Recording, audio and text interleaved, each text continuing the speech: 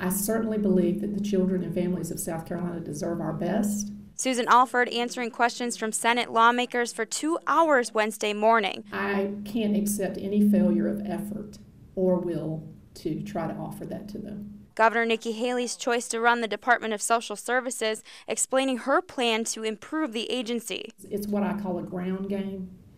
You really have to get into the processes and you have to really work towards trying to make improvements, but you're trying to get at the root causes of why it is that these systems issues pop up. Issues with DSS are nothing new to these lawmakers. They've had a number of hearings on the issue for more than a year. And where we were all beating our heads against the wall for the entire course of last year is you can't address a problem until you admit you have one.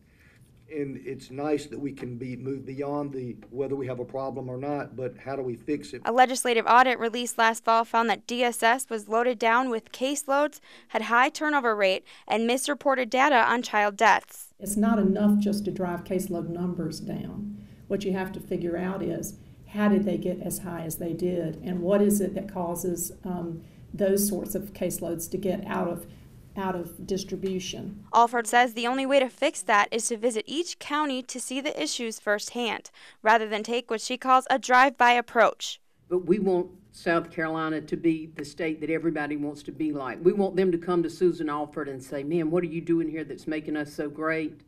So we want this to work out. Alford will have another chance to share her plan. Senators are planning another hearing on the issue as early as next week. In Columbia, Shelley Domchek, Watch Fox News. And then you took the position at Clemson. Yes. And you were there 7. But there absolutely is an option. Sir. Take the leadership role. I also believe that I've got to have great people managing, and those may be fix-it people too.